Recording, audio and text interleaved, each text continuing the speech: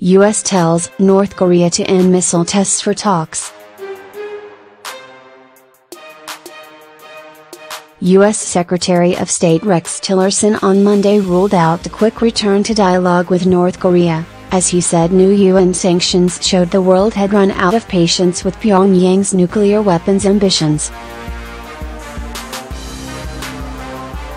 Speaking to reporters at a security forum in the Philippine capital, Tillerson said Washington would only consider talks if Pyongyang halted its ballistic missile program, something the North has insisted it has no intention of doing. The best signal that North Korea could send that they're prepared to talk would be to stop these missile launches, Tillerson said.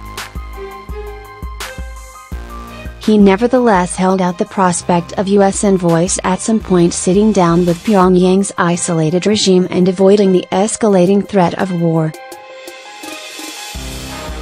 Tillerson's remarks followed a rare exchange on Sunday between the foreign ministers of the two Koreas on the sidelines of the Manila Forum, during which the North's Ri Yong-ho showed no signs his nation had been intimidated by the latest rounds of sanctions.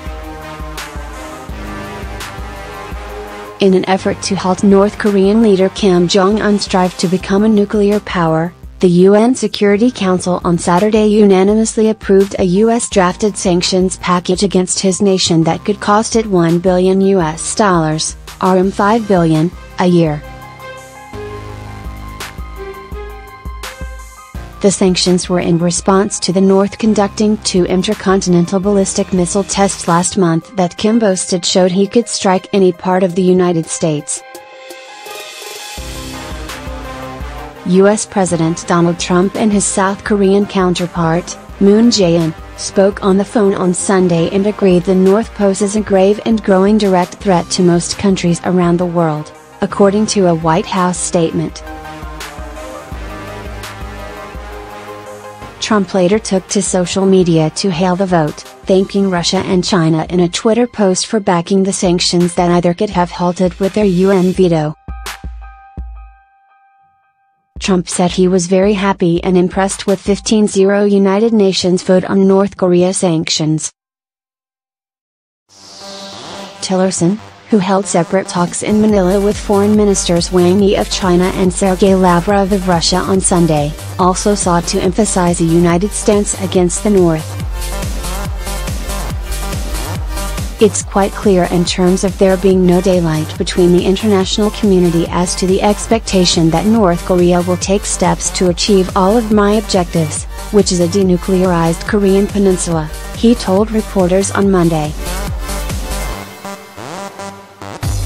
Tillerson met with Wang and Lavrov as part of an annual gathering of top envoys of 26 Asia-Pacific nations plus the European Union for talks on regional security known as the ASEAN Regional Forum.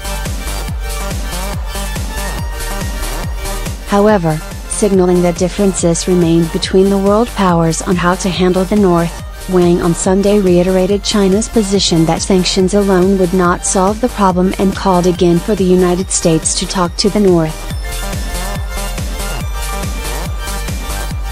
Only dialogue and negotiation is the correct way out to address the Korean Peninsula issue, Wang said. Tillerson on Monday insisted Kim must first stop the missile tests, but he would not set a time frame on when this might be possible or how long North Korea might have to refrain from testing more long-range missiles. "We'll know it when we see it," he told reporters. "I'm not going to give someone a specific number of days or weeks. This is really about the spirit of these talks. And they can demonstrate that they are ready to sit in the spirit of finding their way forward in these talks by no longer conducting these missile tests." When South Korean Foreign Minister Kang Kyung-wha shook hands in their brief encounter at a gala dinner on Sunday ahead of the ASEAN Regional Forum meetings. Kang urged Ri to accept Seoul's offers of military talks to lower tensions on the divided peninsula, and for discussions on a new round of reunions for divided families, according to South Korea's Yonhap news agency. But Yonhap reported that Ri retorted, given the current situation in which the South collaborates with the US to heap pressure on the North, such proposals lacked sincerity.